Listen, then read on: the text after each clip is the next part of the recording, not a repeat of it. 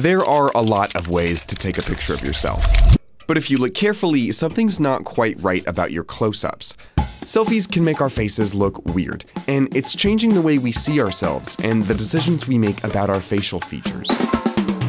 A lot of people think their nose looks big in selfies, and it's driving them to get nose jobs.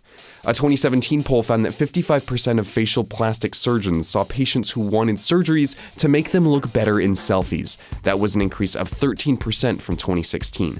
But those complaints are often due to a distortion created by the distance between a camera and a subject. This is what a portrait looks like from 5 feet away, and this is what it looks like from 1 foot away, about the distance that most people are taking selfies.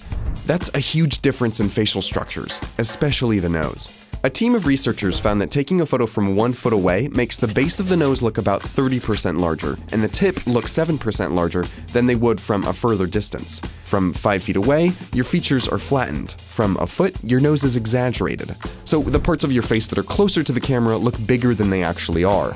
It's as if the nose is in the foreground and the ears are in the background, instead of being on the same plane. For now, long arms and selfie sticks are your best bet.